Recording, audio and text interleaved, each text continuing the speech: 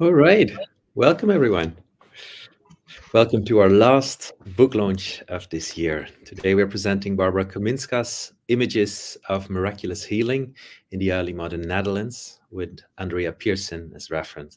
The book is published by Brill in the series Studies on Art, Art History, and Intellectual History, a wonderful series edited by Welton Mellion with other titles such as Monumental Sounds, Art, and Listening Before Dante by Matthew Schoof, Revolts and Political Violence in Early Modern Imagery by Malte Gries, and Art in Dispute, Catholic Debates at the Time of Trent by Wietse de Boer.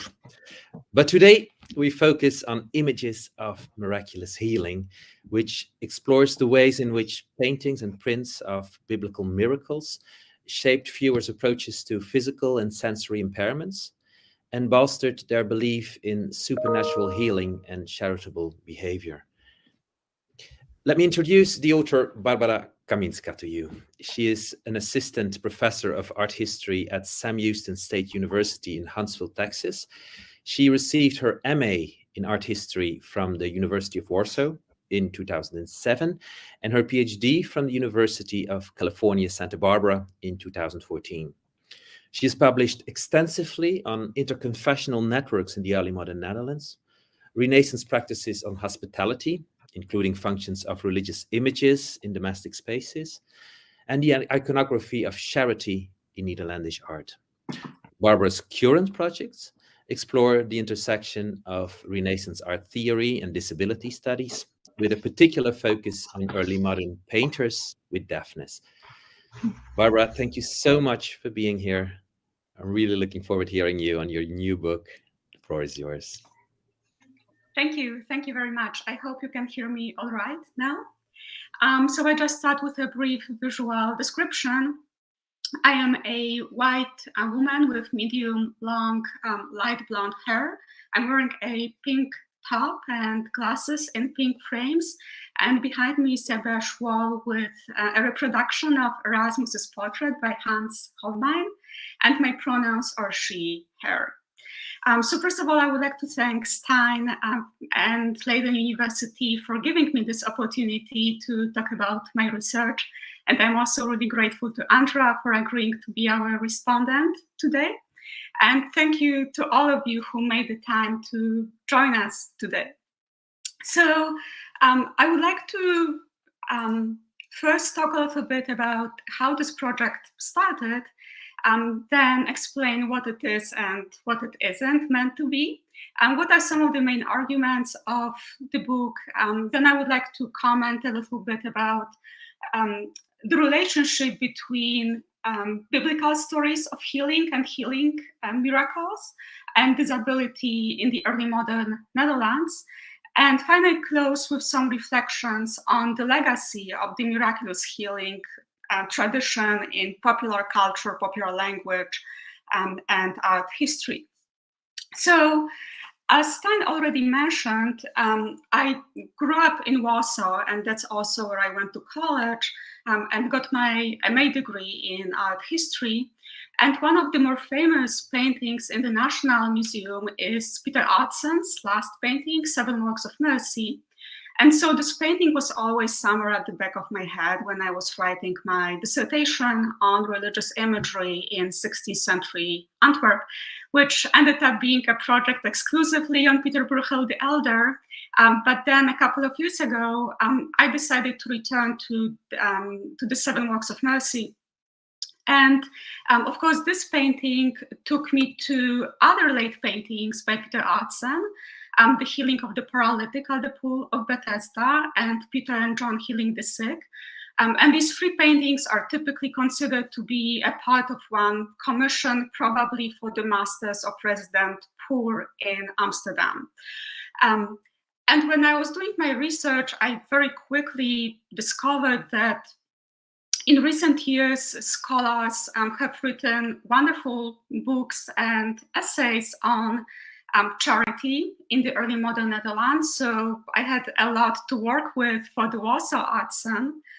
But I also quickly realized that there is very little written about Images of Miraculous Healing, and I had all these questions like who was the audience of those paintings, where were they displayed, how does these paintings function in the period when those questions of miracles were so hotly debated and contested. So I wanted to find answers to these questions, but I think this project also has grown out of more personal experiences, and at the risk that they will sound unacademic, I would like to share them with you. So I lived most of my life in Poland and in the United States, and I have very often been struck by just how central religious rhetoric, Christian rhetoric specifically, is to socioeconomic and political discourses in both countries. And at the same time, I've also been struck very often by how unsympathetic, discriminatory, and openly hostile both societies are to persons with disabilities, to persons experiencing poverty, and how also both societies tend to create conditions that enable poverty among persons with disabilities. So I was really struck by this contrast, inconsistency, and I wanted to look at how historically this relationship between approaches to persons experiencing poverty and persons with disabilities has been shaped. So I hope that the origins of this book illuminate what it is and what it does not aspire to be, and I hope that the introduction in the book also accomplishes this goal. It is meant to be a study of religious and socio-medical approaches to the biblical stories of miraculous healing, intersected with the attitudes towards persons with disabilities, with impairments in the early modern Netherlands.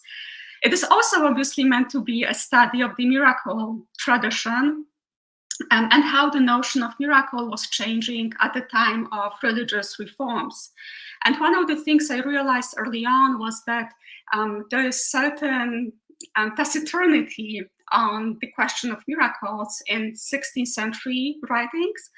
And it seems to me that very often images, in fact, provide a much better opportunity at scriptural exegesis than writings at the time. So this is not primarily a book on disability. I am not suggesting applying the framework of miraculous healing to our thinking about present day disability. But I wanted to look at why miraculous healing has become such a potent trope. And even more importantly, how has it happened that charity has become so closely linked to miraculous healing before it began to be framed negatively as a kind of conspicuous compassion. So what are some of the main arguments of this book? For early modern viewers, miraculous healing, as much as they wanted it, was not a norm. All denominations had a positive attitude to medicine, to the extent that refusing medical help was often considered suicide. And what aids in this process is the separation of medical professionals' identity from the trope of physician as Christ. And in fact, the first chapter of the book focuses on this trope of Christ the physician and physician as Christ. And that's what Hendrik Holthuis is contesting in his series of 4 engravings, allegories on the medical profession, where ultimately the physician is praised thanks to his arts, thanks to his healing abilities that are derived from learning and science. And I'm afraid that actually this recognition that miraculous healing, hoping for a miracle, is not normative to Christianity, is somewhat more relevant now, at least here in the US, where I think we probably by now all have this experience of talking to people who refuse to get vaccinated due to religious reasons. I think we need to keep in mind that this kind of thinking has never been mainstream in Christianity. It has always functioned somewhere at the margins of the faith. So I mentioned that all denominations have this positive attitude towards medicine, but what distinguishes Protestantism from Roman Catholicism at the time is the development of the so-called doctrine of the cessation of miracles. And according to this doctrine, at some point in the early church during post-apostolic times, physical miracles ceased happening. And in the book, I propose that a very good visual example of this doctrine of cessation of miracles are paintings by Jos Drogslot, The Pool of Bethesda, and there are several similar renditions of this topic. So it's clearly something that was appealing to customers. And in these paintings, the very idea that miraculous healing could happen here and now is made absolutely ridiculous. But it's also important to acknowledge that Drogslot is picking this particular story out of all the stories of miraculous healing because, well, at least I link it to the enormous popularity of the so-called healing wells across Europe, which was a phenomenon that the Reformation had real troubles with eliminating, and Dutch viewers are profoundly familiar with healing wells to which people pilgrimaged across Europe. There is also one that starts producing water again in the 17th century. And those healing wells, when they are described, they are very, very often described along the lines of being a new Bethesda, or they are being compared to the Pool of Bethesda as described in the Bible. Now, the second main argument of this book is how for viewers in the 16th and 17th centuries, the way to imitate Christ's healing miracles was through charity, which we can see in paintings such as Peter van Lin's The Healing of the Paralytic at the Pool of Bethesda, where in between Christ and the paralytic, we can see the personification of charity. Now, later on, this close association between healing miracles and compassion and charity has become problematic, but it's very clear that at that time for Christian viewers, mercy, compassion was the way to go. And also that compassion and charity was meant to be expressed in very specific ways. So by giving money to almshouses, to hospices, by providing for persons with disabilities. And also the charity was understood in this context very often as medical care. And in one of the chapters of my book, I also look at what visiting the sick meant at the time. And I really like this engraving after Martin de Vos, in which we see a physician in the upper right corner examining a patient's urine. But we also see various other ways of helping the sick. And what I also really like about this engraving is how Christ is positioned at the end of the ward in a way that his figure and his head draws our attention to two scenes of almsgiving outside the hospice. Almsgiving to persons with mobility impairments. Now, typically, those institutions would not admit persons with chronic disease and with disabilities. So here we are getting an important reminder that for them, almsgiving is really an appropriate way to provide help. All right, so what about the intersection of those stories and persons with disabilities whom viewers would have met in everyday life. Just in terms of numbers, most of the images, well, most of the depictions of persons with disabilities at the time occur in the context of scenes of healing miracles from the Bible. So there's one suggestion that just visually this is the context for viewing them in the period. But this does not necessarily mean that viewers would always approach persons with disabilities with the same kind of compassion. And we have images such as this anonymous engraving published by Hieronymus Koch in the around 1560, in which we have a depiction of several persons with primarily mobility impairments. And the verses at the bottom of the print tell us, all who would gladly live by the blue beggar's side go mostly as cripples, which expresses an extremely common sentiment in the period, according to which persons with mobility impairments were feigning their disability. And on the one hand, this belief goes back to the Middle Ages, when giving alms to persons who were fraudulent beggars was not considered a good deed, so it would not contribute to a person's salvation. But it can also be attributed to the increasing fear that persons who are lazy, who are feigning disabilities to be provided for, constitute a threat to the social order.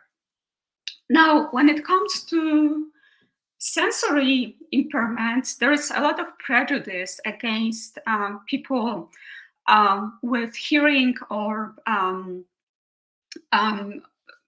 ocular impairments here, because of the strong period connection between seeing and faith and between hearing and faith, more so in the Protestant tradition. And especially in prints, we see often an attempt at exegetical analysis of what actually is the relationship between senses and faith, and what does it mean that in an image such as this engraving by Anton Wierix, we see the man born blind praying already before he met Christ.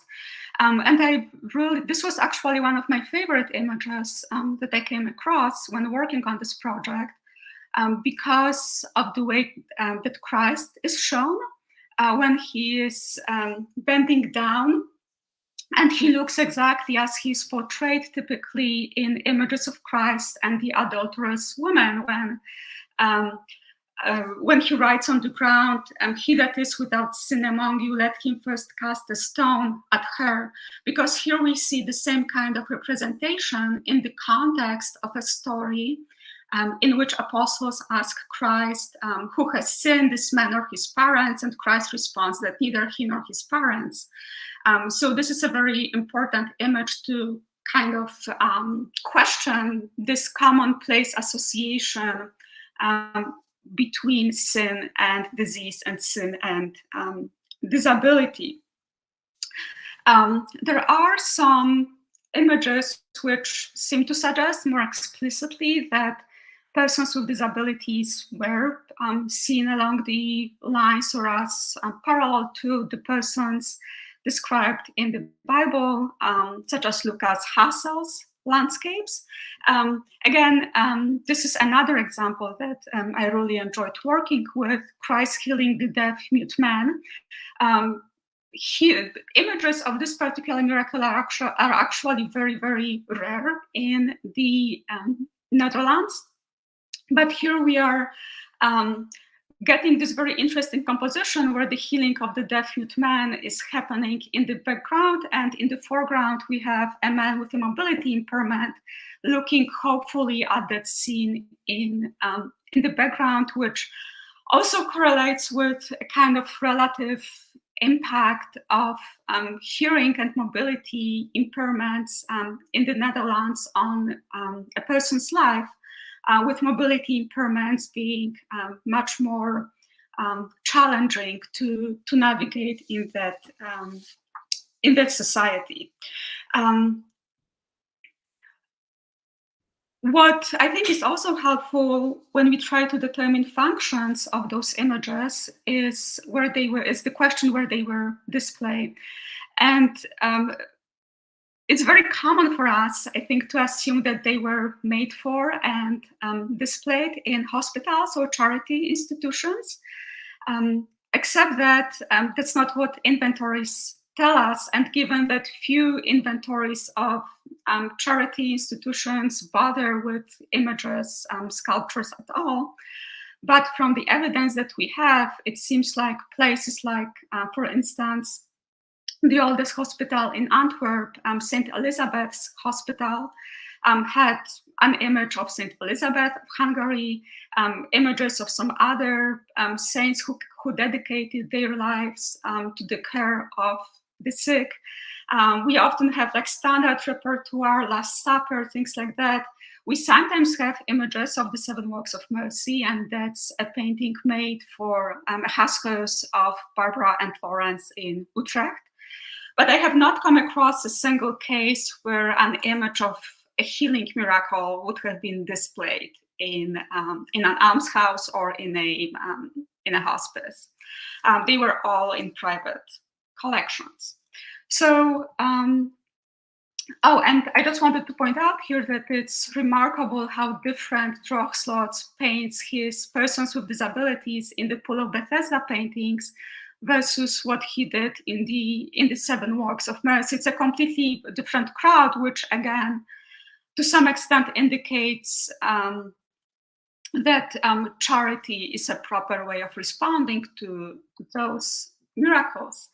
And on that note, I will now briefly comment on what do these images mean to us and what its legacy means to art history. So I mentioned earlier that miraculous healing was not a norm, was not a normative way of thinking about health and disease and disability at the time. Of course, there have always been itinerant healers who were trying to sell people miraculous cures. So there was always, obviously, a hunger for that kind of services. And I think that the overall social cultural investment in those narratives of miraculous healing explains why this narrative has been so prevalent throughout the ages. And despite the efforts of disability scholars, persons with disabilities nowadays would often share the experience of hearing comments on a daily basis about how God will heal them, or something along the lines of, I will pray for you. And also, there is this tendency to refer to medical progress, different prosthetics, as miraculous. And what I've noticed is that very often in our thinking about, for instance, 19th and 20th century disability and disability studies, we kind of tend to dismiss these labels of like miraculous prosthetics, aids, and so on and so forth as a kind of figure of speech. While I think it's actually important to acknowledge that those narratives of miraculous healing had a very profound effect on persons' lives. And what corresponds with this is the idea that both persons receiving miracles and receiving charity had to be worthy of them. And that's what we see in paintings such as Adson's The Healing of the Paralytic at the Pool of Bethesda, where we see this like very orderly, compassionate crowd. So in the 16th and 17th centuries, there is this expectation that you will receive charity if you deserve it, if you are worthy of of it. So that was one of my goals of this detailed examination of the relationship between charity and miraculous healing. So I think that when we use this kind of labels, that something is like a miraculous treatment or referring along those lines to persons with disabilities, we need to keep in mind what kind of power these narratives had for people over the ages. And just to close with some of the imagery that bridges genre imagery and biblical parables, such as the parable of the blind. What we realize looking at this image is the profound disconnect between the lives of persons depicted here and the lives of the owner or the owners of this painting, because only a non-disabled, fully sighted viewer was privileged to really scrutinize these different ophthalmological impairments. And this is even more profound of an effect in the case of Bruegel's cripples, where an early owner of this painting added this note on the back: "Here nature transformed in painted images, and seen in her cripples is amazed to see that Bruegel is her peer," where the interest clearly lies in the discourse of on imitation rather than the subject matter of the painting. So I think that these examples alert us to how connoisseurship, the history of collecting, our discipline itself has been very much founded upon this like able-bodied paradigm, which I believe is a legacy worth confronting as we strive to make our discipline more accessible and more inclusive. Thank you. Mm-hmm. Thank you very much, Barbara. That is a very nice introduction to a very, very nice book. Indeed, you ended already with the actuality of how indeed we can bring art history far more to an interest of inclusion. You also made it very actual by referring to that task not to refuse medical care. And what is absolutely fascinating is how miracles and charity are all of a sudden combined in very complex ways. So thank you very much for making this clear. Now I give the floor to Andrea Pearson, but let me first introduce you. She's a professor of art history at American University in Washington, D.C. She specializes in the study of gender, sex, and the history of the body in visual culture of late medieval and early modern Northern Europe.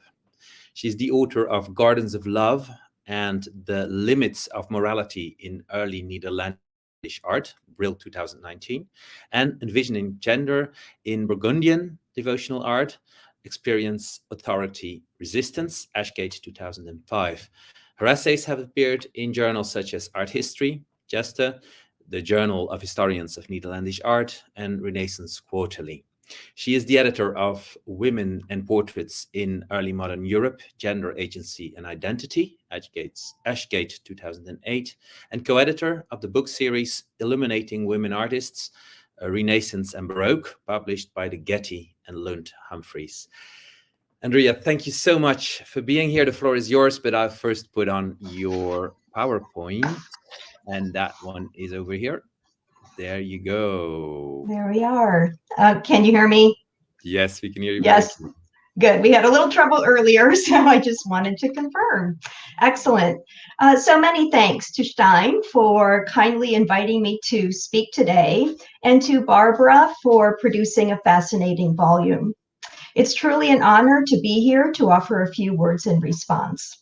After a brief introduction, which includes setting the study's revision of the semantics of disability into a broader context, I will propose some complementary ways of thinking about pre-modern disability and the applicability of certain methods to its study as a basis for discussion and possible directions for the future.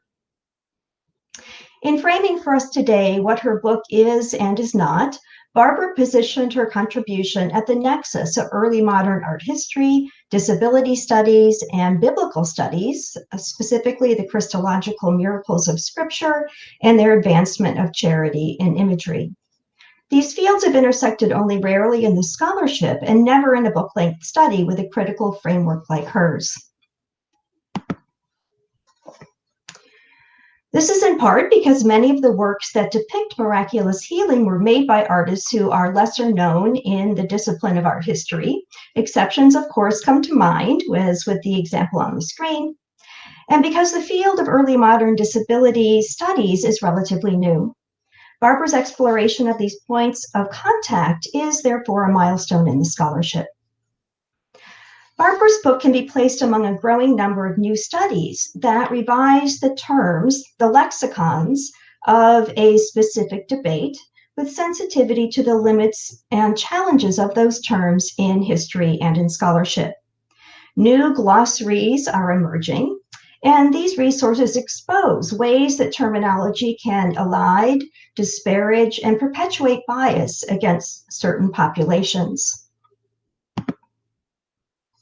I'm thinking here of two works that are useful for teaching and scholarship. One of these is P. Gabriel Foreman's Slavery Glossary of 2018, which revised familiar terms to illuminate their limitations and their biases. Foreman chose to use the term enslaved as an adjective rather than slave as a noun to, quote, disaggregate the condition of being enslaved with the status of being a slave. People weren't slaves, they were enslaved, unquote. Similarly, Foreman adopted the term enslaver rather than master because, quote, master transmits the aspirations and values of the enslaving class without naming the practices they engaged, unquote. Just as useful as Foreman's work is a new detailed lexicon, 34 pages in length, by Alicia Spencer Hall and Blake Gutt, that appears in their edited volume called Trans and Genderqueer Subjects in Medieval Hagiography. This book, published in June by Amsterdam University Press, offers ways of thinking about trans and queer issues through the literary genre of saints' lives, where authors experimented with boundaries of sex and gender. For her part, Barbara reevaluated the pre-modern terminology of infirmity and the contemporary terms by which it is addressed to offer useful ways to contend with problematic semantics.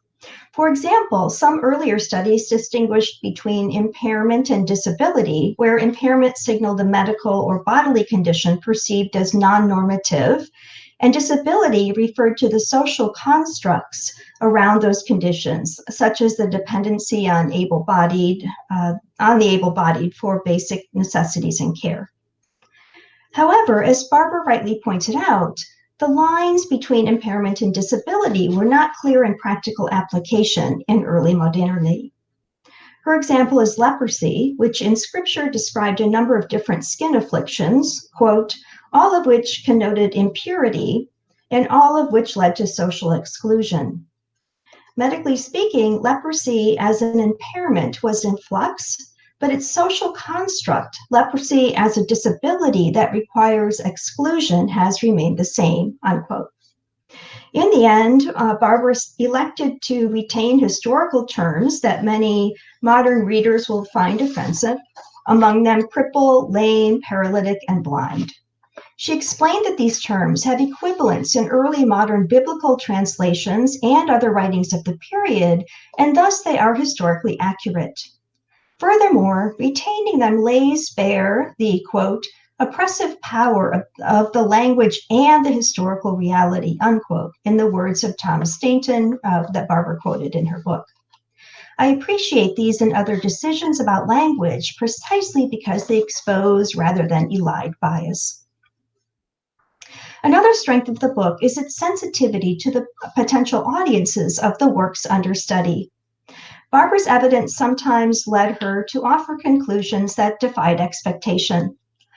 On the one hand, it was not unexpected to read that Images of Miraculous Healing, which were neither evidently liturgical nor devotional, although these are more fluid categories than I think we sometimes recognize, were not displayed in churches. On the other hand, it was surprising to read that neither were they displayed in almshouses or institutions of healing, as was the case with Matthias Grunwald's familiar Isenheim altarpiece. And Barbara mentioned this in her presentation a few minutes ago.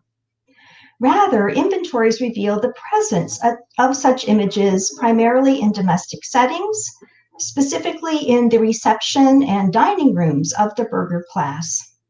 There, as Barbara convincingly argued, the works modeled and encouraged a charitable behavior toward the infirm among viewers in the familiar topos of the Imitatio Christi.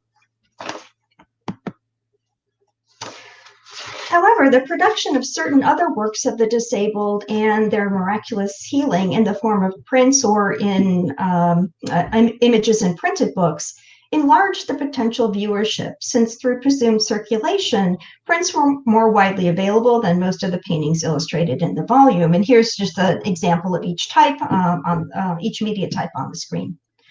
This leads me to wonder if and under what condition these works could have been accessible to the disabled, and what disabled people experiencing these works from a variety of subject positions would have thought of them.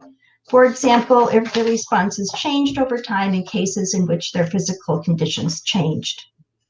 One aspect of this query is that those with visual impairments would not have experienced images and certain material objects in the same way as those with sharp vision, or they is possibly would not experience them at all, depending upon their condition, their ocular infirmity.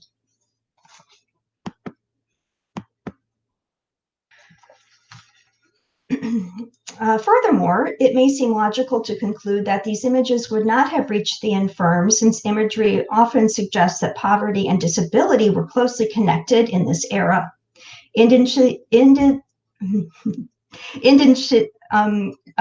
Not having access to financial resources did not lend itself to image access.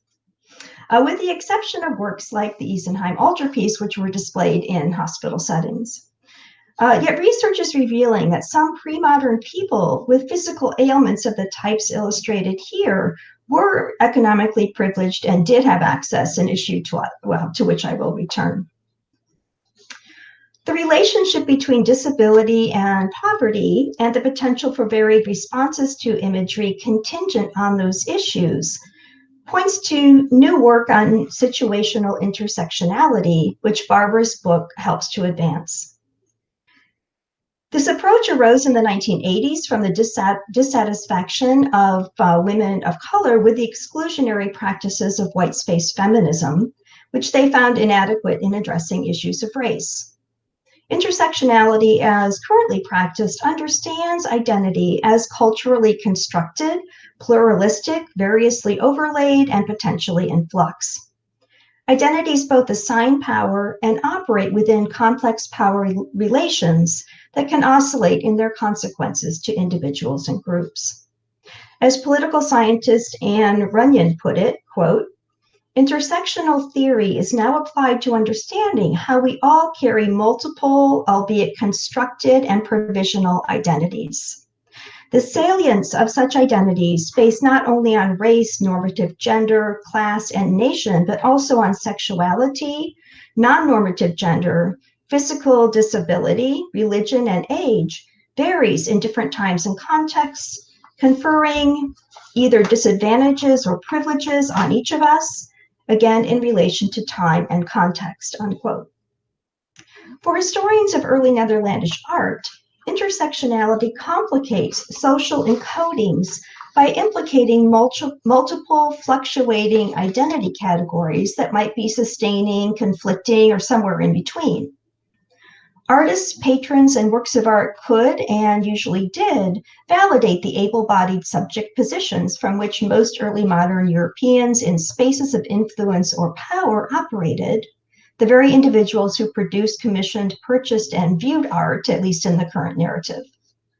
These images on the screen ostensibly reinforce such beliefs for some of these privileged viewers.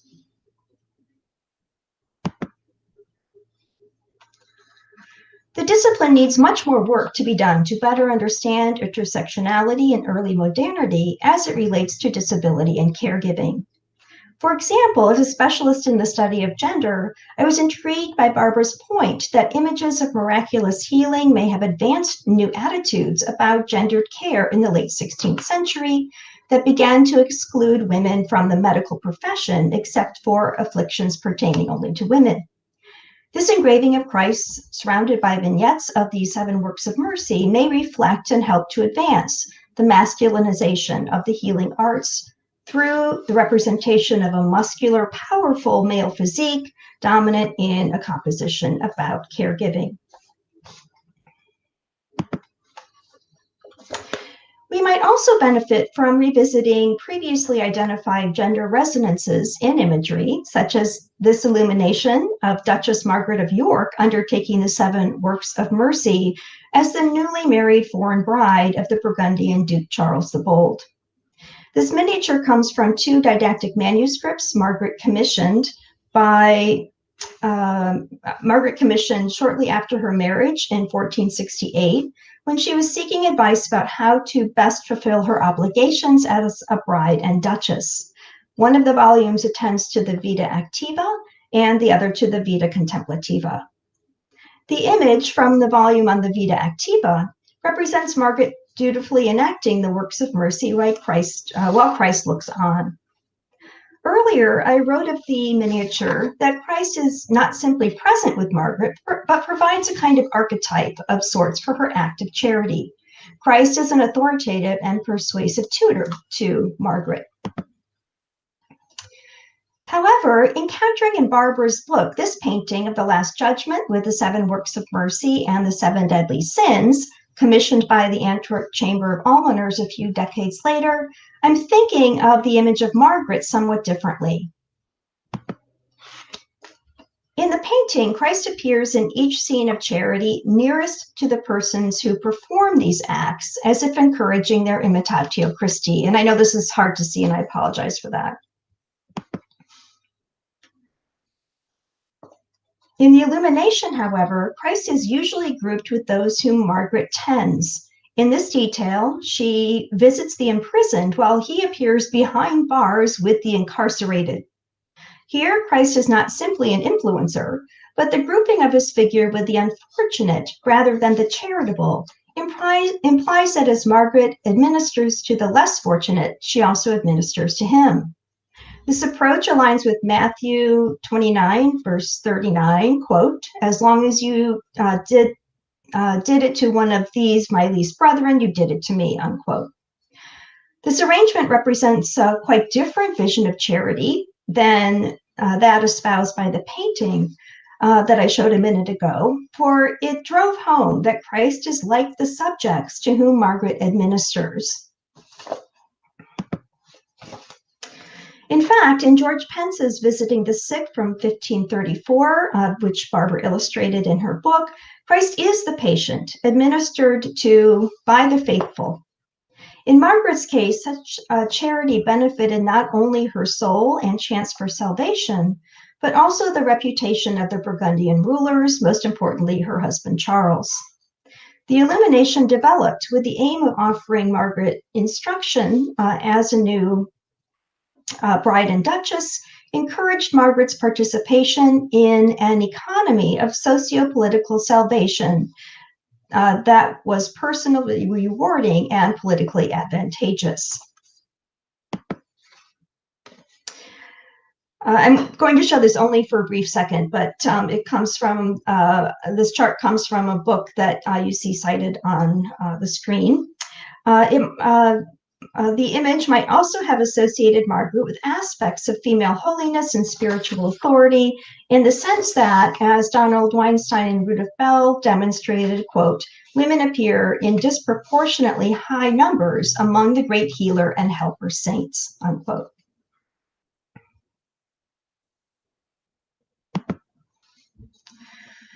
An investigation of the image of Margaret of York within a gendered courtly context would be, with a fuller workup, an example of microanalysis in which specific historical cases are examined in fine detail. I'll walk through another example of this approach with the work on the screen shortly. First, some background to argue that disability studies is well served by microanalysis, since it can reveal obscured evidence about issues in which art historians are invested, from the social conditions in which people operated, to the richness and variety of cultural production, to strategies of image making, displaying, and viewing. Importantly, it also demonstrates anomalies, which instructively enrich contemporary understanding of historical situations, and it challenges the conclusion of broadly conceived projects that often elide understudied populations. Even now, surveys tend to omit the very people and issues with which identity studies are dedicated, thereby embedding the exclusionary master narrative into deeper consciousness despite opportunities for change. In art history, the narrative also has been driven by issues of quality, which can mean that images depicting the infirm are deprioritized, a point made by Barbara. Furthermore, inclusivity is well served by visuality, an approach that accounts for possibilities of interpretation that arise from experience-based looking and seeing, such that individual viewers might make meaning of images differently.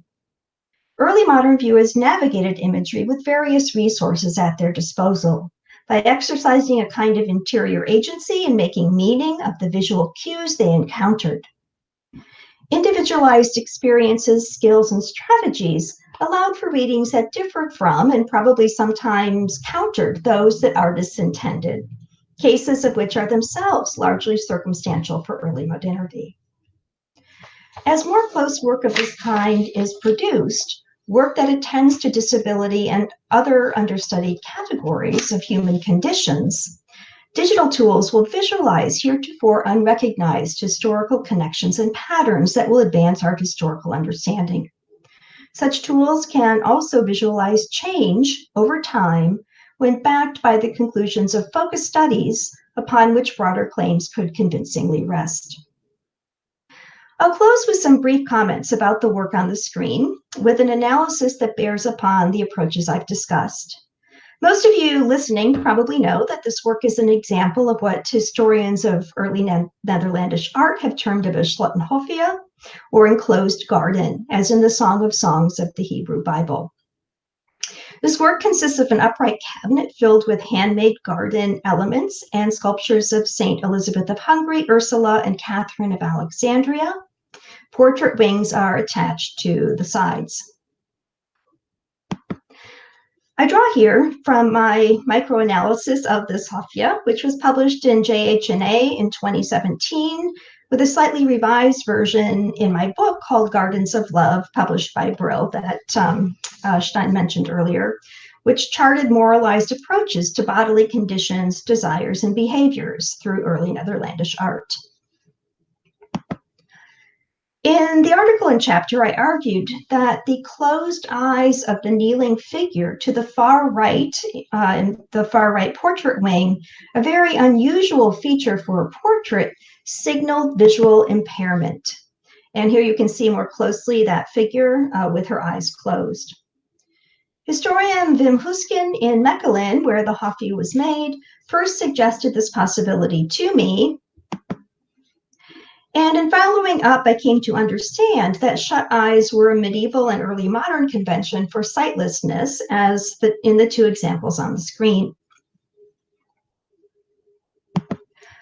Archival and visual evidence led me to identify the close-eyed woman as Maria van de Putte, a professed sister at an Augustinian convent in Mechelen that cared for people with infirmities, and the other two kneeling figures as her parents, Jacob van de Putte and Margaret Spaas, and they're pictured with their patron saints. This is, in other words, a family triptych, like so many others produced in the Low Countries in this period. I concluded that Jacob and Margareta commissioned the hofje to mediate positively with the community on behalf of themselves and their disabled daughter, whose blindness rendered all three spiritually suspect. In so doing, they laid claim in the hospital context to charitable and pious practices that merited Maria's acceptance as a professed nun, as well as her and her parents' salvation. For Maria in particular, the Hofje claimed devotional understanding not through the privileged sense of sight, despite the garden's visual pull, but rather by multisensory devotion and the possibilities for healing implied by the Hofje's sacred content, including high-value relics that this wealthy family could afford to acquire. So here we're talking about a type of privilege that not all infirm people enjoyed. And in fact, most did not. Furthermore, through the lens of visuality and intersectionality, the Hofje reminded the hospital sisters of their commitment to Maria, whose presence carried an expectation of lifelong care that was in addition to their supervision of an already demanding public infirmary. Jakob and Margareta may also have had reason to worry about the quality of their care, since the hospital had a history of resisting reforms that required the sisters to renew their commitment to the infirm. Yet accepting Maria as a professed sister benefited the community, for it embedded the sisters more securely into a spiritual economy considered advantageous to the bodily abled and disabled alike. Now, though, I want to add one more point about the nature of visuality. It is, by definition, exclusionary of those with visual impairments. However, material objects like the garden represented here circumvented visual experiences with a multisensory aesthetic that invites a multisensory engagement. I do not suggest doing away with visuality by any means, because it's a crucial way to understand individual experience and has so much to offer. Yet thinking beyond it to sensory engagement more broadly, as some scholarship has done, mostly without a focus on disability, may lead to deeper and more meaningful understandings of the intersections of art and material history and disability studies. Many more close investigations and new ways of thinking will be necessary before we arrive at a truly inclusive historical narrative. Methods such as microhistory, visuality and sensory experience, intersectionality, and other approaches we can't yet imagine will help lead us there. I end with a closing thank you to Barbara and Stein, and many thanks to those of you listening as well. Thank you very, very much, Andrea, for this, on the one hand, wonderful introduction to the book, your reflection on that, and on the other hand, of course, by looking at future perspectives and bringing in some other fascinating case studies. So thank you very, very much, both of you, for two very nice and interesting presentations. You can put all questions in the chat for everyone who has a question. And there's already one question by Larry Silver, a very nice one. Thank you very much, Larry, for this question. I just read it aloud. The tone of Bruegel and Koch's 16th century images of the disabled, pejorative for the most part, is also continued in Van de Venne's Grisailles in the 17th century. Could you comment on this uncharitable view of the disabled and the likely audience for those works? Yeah, thank you. That's an excellent question. So what we see in the 1600s is actually a culmination of this process of approaching persons with disabilities with suspicion. There is a fascinating pamphlet published in Amsterdam in the early 17th century about miracles that occurred and occurred daily in the correction house. That was the first correction house established in Europe. And the pamphlet is essentially modeled after those miracles described that are happening at Scherpenheuvel, at Halle, and at other pilgrimage destinations. And the pamphlet essentially describes about how there are these young men who are cured of the conditions of sloth, laziness, etc., by saint work or saint labor. So this idea that they try to avoid working because of laziness is definitely more pronounced in the 17th century. There is also a sentiment now that even if a person has an impairment, this does not exempt them from work, and already Juan Luis Vives does it in the 1527 in On Assistance to the Poor, where he lists various kinds of occupations that persons with different disabilities could have. Of course, it's hard to tell how applicable and how it was in practice. Actually, I think that especially when it comes to prints that have this negative uncharitable depiction of persons with disabilities in the 17th century, I think they were supposed to be broadly circulated, and we can similarly like that engraving published by Koch, which was rather cheaply and quickly done in comparison to some of its visual sources. So I would think that there was this idea of circulating broadly the belief in persons, especially feigning their impairments, as a kind of threat to social order. It's actually also really interesting that there was this idea that many persons are feigning, while in fact modern physicians were able to recognize very specifically what this visual language we see there, what kind of authentic impairment it actually depicts. All right, thank you very much. Another question. I'm intrigued by Andrea's discussion of intersectionality. How do you both envisage the future of early modern art culture in relation to William Crenshaw's term? Should I start, Barbara? Do you want to comment on that first? No, go ahead, please. Okay, all right, okay.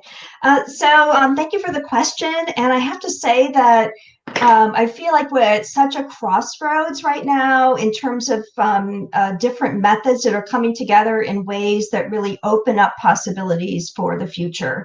It's almost as though, to me, that the possibilities are endless, and I think we're really on the cusp of being able to take concerns and issues around intersectionality, combining them with some of the other methods that I mentioned. And it's hard to know where it will go in the future, but I think there'll be a much greater view of topics that are worth investigation and that are that rise to the surface in the academic world as worthy of some of the subjects that have been part of the discourse for a long time. Mm-hmm. So we're at a point where we are thinking not only about how we want to work around intersectionality, but also how it impacts the way in which people move through the academy and their career trajectories, and the ways in which certain topics that have been subject for discussion have been sidelined in certain ways. And I think of this about gender studies in a way, which I've worked on my entire life, and sort of seems to come and go in its importance. But I think we're at a point now where we start to understand that those sorts of methods really need to be elevated in academia and given the same kind of attention that traditional approaches like iconography, for example, has received in the academy. All right. I hope that's what you were getting at, but I'd be happy to take a follow-up question. Barbara? Well, I think Andrea described it really well. What I'm hoping that approach would also help advance is early modern disability studies, because I think up until very recently, a lot of studies have been starting with the Enlightenment. So it's even more about like that philosophical and cultural moment. and what it meant for persons with disabilities, even more so than in terms of chronologically, Right. strictly speaking. But I also loved, Andrea, your point about how we really need to think about those issues as not only scholarship endeavor, but also what kind of consequences does it have for persons navigating academia and so on and so forth. All right, thank you. Then I can conclude with my question. It was actually by hearing Andrea that I had some questions for you, Barbara. A question which is twofold, actually. Are there, in the 17th century depictions of the charitability or the miracles of Christ, are there recognizable persons there? Are there people who could be the patron as such? And then a follow-up question about that. The architecture is so different in many of those paintings. Has that a reason? Does it refer to a specific city, specific place? Yeah, so I have not, this is a fascinating question. I have not come across a clear example in which such a painting would have been made for a specific patron. I think your question actually poses a very interesting question about whether persons with disabilities would have seen themselves in those paintings, because they were typically viewed, seen by patrons. And I would like to maybe think, but this is really a conjecture, that perhaps to some extent, and it was like it's nowadays where every person's experience is different, and there are persons with disabilities who are very outspoken about how they can't imagine what it would mean for them to be healed, while other persons would like to experience that. Now, in terms of architecture, that's really something I was struck by while looking at those images. In the book, I correlate some of those paintings with some passages from John Calvin, where he talks about how Christ's miracles or how Christ's presence is greater than any kind of worldly ornament. And yet there is this curiosity about what kind of perspectival experiences do those paintings offer, especially with the paintings of the pool of Bethesda. But I will keep thinking about it, because that's a very productive question. Thank you. All right, that's a very good note to end. Thank you, both of you. Also, thanks to Larry for his kind words in the chat. Of course, thanks to Barbara and Andrea for fascinating lectures and a very nice discussion afterwards. This was the last book launch, but I'm really happy with ending with this very energetic and really inspiring talks. Thank you very much. Thank you very much, everyone, for being here, and hope to see you next year. Bye-bye. Bye, everyone. Thank you. Bye.